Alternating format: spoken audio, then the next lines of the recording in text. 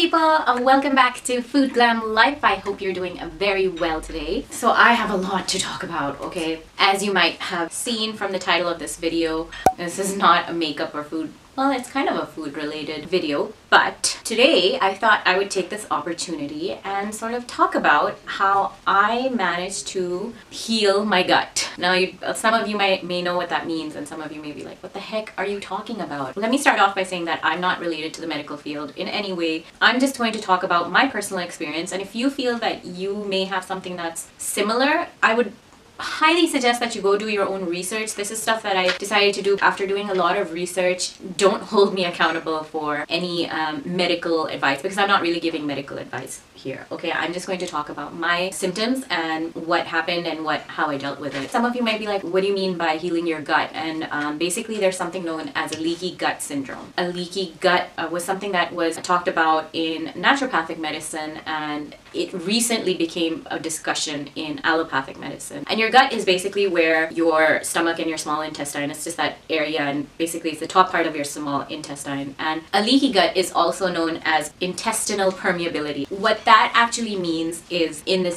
easiest layperson language that I can tell you, basically your the top part of your intestine, or where your gut is, you start getting little perforations or holes, and this is mostly due to our diet, our lifestyles, etc., etc. And what happens is that is a place where, you know, the waste part of your food that has been processed goes into your small intestine, and then goes into your large intestine, and then eventually out of your body. And that usually holds toxins. And what's happening is, through those holes, there are toxins being released into your bloodstream. And that basically ends up causing other issues. Your gut is said to be your second brain. When there are issues in your gut, it can affect your mood, it can cause depression, even stress, anxiety. A lot of autoimmune diseases are related to it. Celiac disease, where people are highly allergic to gluten, rheumatism, arthritis, a whole bunch of bone, fatigue, joint pains. All of these things apparently are also related to this. Now, with myself, I'm going to backtrack to October 2017. Actually, I'll go further back. So a lot of us suffer from acid reflux and acidity, and that was just something that I, from time to time, did suffer from for the past 5 to 7 years, but it was never really bad. It was just maybe if I had a really heavy meal, or if it was too spicy or too oily, and if I maybe had a heavy meal and then went directly to bed, that's one of the worst things you can do. So I'd have bloating, or just really weird burning sensation and reflux coming up, and that's something that would happen, and then it would go away. You know, I'd have an antacid or something else, and it would be fine. And I always thought, oh, because my dad has it and whatever, it's probably something that's genetic. That's not necessarily true. Obviously, my own diet and my own lifestyle has and had a lot to do with that. So I'll be the first to admit that. You know, when I was in Spain, I was walking around a lot, and when I did come back to Pakistan, all of a sudden I stopped all my exercise, and I just became very, very stagnant. And the way we do have our lifestyles, even when we do work or we're studying, we're basically in one place, sitting behind a desk or on our bed or on a sofa or something for extended periods of time. So we have a very sedentary lifestyle for the most part. If you're very athletic, I'm not talking about you. And I was getting very minimal exercise in that way.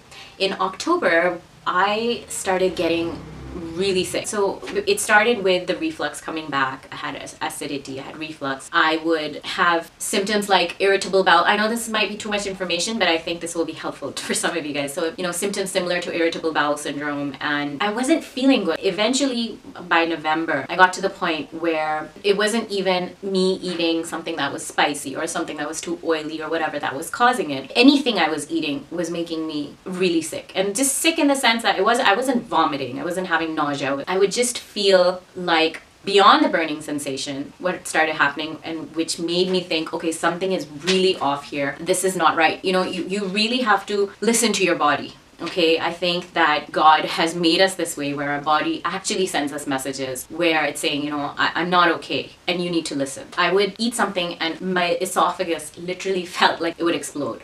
I'd have this choking feeling. I felt like I had a lump in my throat. Yeah, I don't know what, it was just really weird. And I was miserable. I cannot tell you how miserable I was. I mean, I'm a big foodie, and I was like, I don't want to eat because when I eat, I'm just going to feel sick. It was making me sleepless. It was really stressing me out. Now that being said, I'm the sort of person who doesn't like to go to the doctor too often. I'll tell other people to go, but I don't like going to them personally. I did get an appointment, and one of my biggest problems with doctors, especially here, is that, so I went to this one doctor. He was supposed to be a very good doctor, but most doctors I feel here, they charge you a whole bunch of money, but they don't really want to give you much time. You know, they'll, at the maximum they'll give you is 5 minutes of their undivided attention. And the sort of person that I am, and I'm extremely curious, I want to know exactly what's going on. You know, I'm an educated patient, educated in the sense that I will find out. So you tell me something, you just write it down, I'll go and find out on my own. Most doctors don't tell you what it is that is going on with your body. And when I do meet a doctor like that, I'm so appreciative of them. So basically he sat me down and he asked me, are you stressed? Do you have a lot of tension? And I was like, no, I can't think of anything. I couldn't think of anything like that. I was like, no, I'm fine. And then I started thinking when I got home, I was like, do I have problems? Anyways, so he told me to get an ultrasound done for my gallbladder area. I had to get a couple of blood tests done. Oh yeah, and I got a thyroid test done as well. And I came back and I was fine. All my reports were okay. There was no thyroid issue. Alhamdulillah, there was no like gallbladder issue, nothing of the sort. So all he did, he wrote me like 3 or 4 medication, and he's like, just take these and you'll be fine. And I was like, no, this is not just about taking antacids and all of these things. So I asked him about doing an endoscopy. And he said, well, we could do it, but it would be an elective procedure. I don't think you need it. I thought I had an ulcer. I thought I had a stomach ulcer because, you know, just exactly where my stomach is, I just felt like this really weird kind of pain as well. So I was like, there's something. I want to get an endoscopy done, so let's do this. So now for those of you who don't know what an endoscopy is, it's basically they have a scope, like a tube with a camera that's attached to the front of it, and they stick it down your throat and it goes all the way into your stomach and, you know, through your esophagus, and it goes and sees what the condition of your stomach and all of that gastric system is. It might seem a little scary, but honestly it was nothing to worry about if you do have an endoscopy or whatever. They gave me a mild sedative. They put me on my side, on my left side, and I was knocked out within literally a second or two. I woke up I think 15 minutes after the procedure was done, and it was just kind of funny. My sister-in-law was there and I was saying like really funny things. If you have an endoscopy, it's really not a big issue. I didn't even feel anything, not even post-procedures. It's a very short procedure. So I took my report. They even give you a nice picture. I'm sorry, but that's the inside of my stomach. I think it's cute. So there are a couple of things that I found out. It wasn't anything that was too concerning, thank God. Okay, so what happened was that they told me that I have a hiatal hernia, and honestly when I went for the follow-up, he didn't even really talk about these things. Like I said, I googled everything. I went and looked up what a hiatal hernia is. Another thing was mild antral erythema, and apparently that's also called antral gastritis or something. So basically, I'll put a picture here of what a hiatal hernia is. It's basically, oh, and the third thing he told me was that my esophageal sphincter, where the esophagus meets with the stomach, is kind of loose. Basically, it's like a rubber band. So when your food goes through, it expands, and then once it's gone, it's supposed to tighten up again. And this was a little loose, and that's why the stomach acids were coming back up, which was causing the acidity. And the choking feeling that I was getting was that every time I guess I would eat, the top part of my stomach was herniating, which means basically your esophagus goes through your diaphragm to connect to the stomach, and the hole in the diaphragm is really small. It's only enough for the esophagus to get through, and what the stomach was trying to do was sort of push its way upwards through that hole in the diaphragm, and I guess that's what the whole choking thing was. I may be completely wrong, but that's what I've been told. And then the antral erythema, basically I had an inflammation in my stomach, and that's what was causing that pain. If this gets acute, if it gets worse, it basically is considered an autoimmune disease in itself. And what he did, he had written me 3 or 4 medications before. He added 2 or 3 more. I literally had 6 medications. When I went back with my mother. He was completely convinced that I have anxiety and stress, and I said, you know, honestly I don't, but this thing is causing me anxiety and stress. But he literally asked my mother if she was my real mother. Like, he thought maybe she was like my stepmother or something like that, and I was having issues. I don't know what the heck. It was so embarrassing. He gave me antacid. He gave me PPI, which is proton pump inhibitors, which actually have long-term side effects. gave me H2I blockers, and then an antidepressant or anxiety or something like that. And then I was also given a antibiotic. Post-procedure, they usually prescribe an antibiotic just so that you don't develop an infection, and if you already have one, to get rid of that as well. I hate taking antibiotics, but anyway, I had to, and I took that for a week. I felt really sick. I felt like I had lead in my stomach. And I decided, I was like, he had prescribed these to me for almost 2 months. And they said, if your symptoms don't improve, we might have to continue it, and your medication could go up for 6 months. And I just looked at her face. I was like, 6 months? Like, that's crazy. I'm not going to do this. I mean, I didn't say that to her, but I went home and I was like, I cannot do this. I have to find another way. And then a friend of mine had mentioned, when I was telling her all these issues, she's like, I think you have leaky gut syndrome. And I was like, what? What is that? And that's when I started reading up about leaky gut, and I learned these things, and a lot of my symptoms were very similar. And you know, the fact that I had this inflammation, and I was supposed to take the antibiotics for a week, and that's literally how long I took the medicine. I had a whole month's worth of medication, and I didn't take it for more than 7-8 days. And I'm sure there are some doctors out there maybe watching this saying, oh, that was a bad idea, you shouldn't have done this, you need to take your medication. With all due respect, I'm sure you know what you're talking about, but it was not a sustainable plan for me. When I started reading about leaky gut, I decided that I'm going to try to fix this myself. So after a week, I stopped all my medication, and I looked at some of the foods that can cause this issue. And the interesting part about this is that most people actually have this, because a lot of the foods that we eat, a lot of the processed foods, you know, they are triggers for causing these perforations, or basically affecting our gut. So that's why I actually wanted to do this video as well. One of the hardest things that I did, that I thought that I could not do, considering, you know, I'm like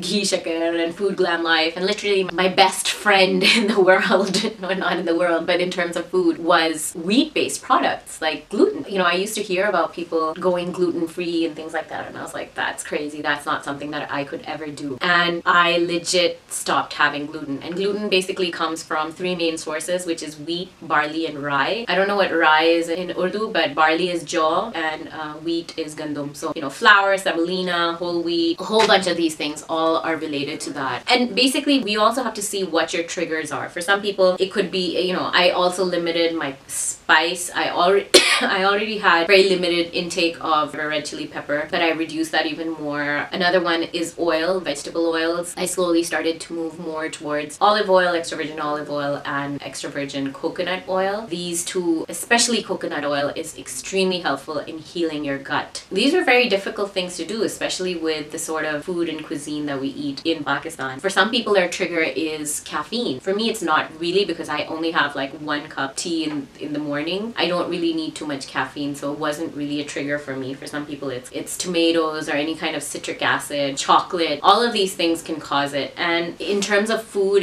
that was really, really difficult. I decided that I'm not going to go gluten-free completely, just because I knew it would be difficult for me, but I really, really, really cut it down. Like, I was the sort of person who would have toast in the morning, roti or bread or sandwich or whatever in the afternoon, and again, the same thing in the evening. Like that, throughout the day, I could have copious amounts of bread, and I would be the happiest person ever, you know?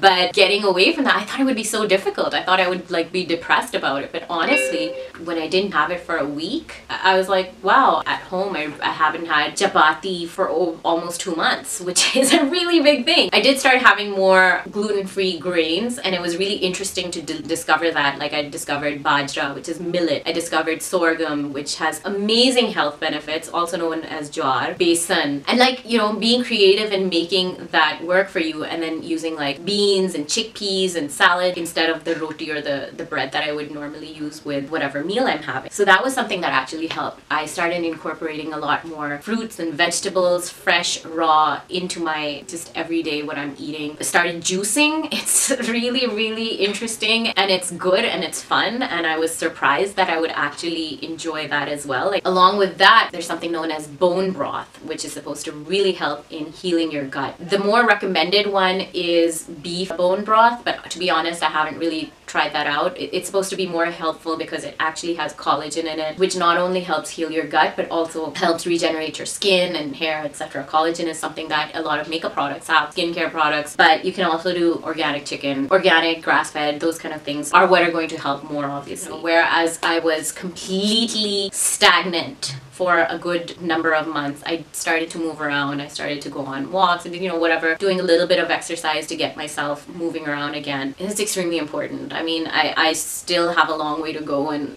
a lot of improvement to be done in that from what I had become, which was completely like at 0 to doing something every single day. That's what's important, and that's sort of just getting your heart beat up. Other than that, it was also important to get certain supplements, which are natural supplements, back into your body. So according to Dr. Axe, he's a naturopathic doctor and he's one of the leading resources available on the internet. You can look him up, Google it, you'll find him very easily. The 4 things that he mentions in how to heal your leaky gut: 1 was to remove foods and factors that damage the gut. 2 is to replace with healing foods, like I said, like clean eating, basically. 3 is to repair with specific supplements, and 4 is to rebalance with probiotics. So one of the things that we do is when we're eating a whole lot of antibiotics, or just everything, even our food is injected with antibiotics. There's so many toxins going into our bodies, into our foods, that we don't even think about it. So it's not necessarily just the fact that we're eating certain kinds of foods or nutritional decisions. It's also just the stuff that's there. It's just beyond our control. One of the things that anyone, whether or not you have issues related to your gut or whatever, is to start having probiotics. This one that I got is the 50 billion CFU. Probiotics are easily available over the counter at any pharmacy. You don't need a prescription for them. This is something that you should definitely include, basically because our stomach has both good and bad bacteria, and we need more good bacteria in our stomach to keep a healthy flora within it. Probiotics basically feed the good bacteria and help fight the bad bacteria. Antibiotics basically kill all the bacteria in your stomach, including the good bacteria. And if we kill the good bacteria, then we just give space for the bad bacteria to take over and control the whole stomach environment. I also started taking plant-based digestive enzymes, and these are really good as well. These also help support gluten digestion, and it helps process difficult to digest foods. It supports overall digestion and immune system, and it helps reduce occasional, bloating and stuff that you can get post-meal. So basically, if your stomach is not able to do it that well, it's a really good supplement to sort of help that process. Another thing that I got, and this is really easily available, you can find it I think you can find it anywhere. You can even order it online anywhere, even in Pakistan. This is L-glutamine. This is glutamine powder. It's an amino acid. You can also get it in pill form, but I just think this is easier. The one that I got is by the Protein Works, and it's basically something that a lot of athletes take, and it's an amino acid that for athletes, it helps their muscle recovery. In terms of leaky gut, it's really important because it fights inflammation and it helps heal your gut. This is something that I normally take. It has a little scoop inside it, and mix it in with water and have it before my breakfast. These things in combination, everything has really helped me get to the point where I am now, where I'm comfortable eating food again and not constantly feeling sick or stressed out or anxious. Like I said, they say the gut is like the second brain, and it's connected to all these other aspects of your body. It can cause depression, anxiety, it can cause skin issues like acne, rosacea, eczema, psoriasis. I was getting a little bit of eczema. It can give you Hashimoto's disease, which is related to the thyroid. It can affect your colon, rheumatoid arthritis, fibromyalgia, headaches, sinus infections, food sensitivities, so all of this stuff. And then there's a whole bunch of other issues that you could be facing that could be related to your gut. I'm going to leave the links down below, and then even if you look it up, there are a whole bunch of different articles and forums and things like that, and you can basically verify a lot of the information. For me, it was such a discovery, and I thought that so many people just like myself don't know about this, and we should know about this because we might just be treating ourselves with other sorts of medications that, believe it or not, they do have side effects. And for me, I would rather go the natural route any given day. I would rather do that than put other chemicals in my body. Yes, sometimes those are necessary, but if all of that can be healed naturally, then why not? Why not do it that way? And it actually worked for me. I found it really interesting that I would have such little energy throughout the day, and I would just be like, why? What is causing that? I'm not doing anything that's so strenuous, but I just don't have energy. When we're younger, there's so much more that your body can withstand stand and your body is ready to fight a whole bunch of things better. But as we grow older, we have to be very mindful of what we're doing with our bodies, what we're putting inside it, what we're eating. And you know, me being the person who, like I said, loves toast in the morning, to be able to give that up and be okay with that is a big thing. And you know, honestly, this is also a reason why I haven't really posted any recipes in the past, which is really dumb, but you know, I'll be doing that too. My skin has also improved, so there's that benefit as well. Anyway, that was my story. I hope you enjoyed this story time with me, and I hope you learned something from it, and maybe it gave you just a little bit of motivation or inspiration to go and do your own research and look deeper within yourself and listen to your body and see if any of these things are happening to you. There's so many foods that we eat that cause inflammation within us, but there are so many healing foods out there as well. And if we could just sort of start putting that into our lives, we can avoid a lot of medication. Thank you guys so much for sticking around for this story time, and let me know if you want me to do more like this. I mean, I don't know if I don't have like any other issue, but you know, whatever, story time, talk through sort of thing. Share your experiences with me. Let me know if you've heard about this and if you've done any of this or whatever. I have to go now, but it was really good talking to you. If you haven't subscribed already, please subscribe right now and give this video a thumbs up if you liked it, and share it with your friends if you think that it would be helpful for them as well. But anyway, thank you so much. I hope to see you next time. Take care and bye-bye.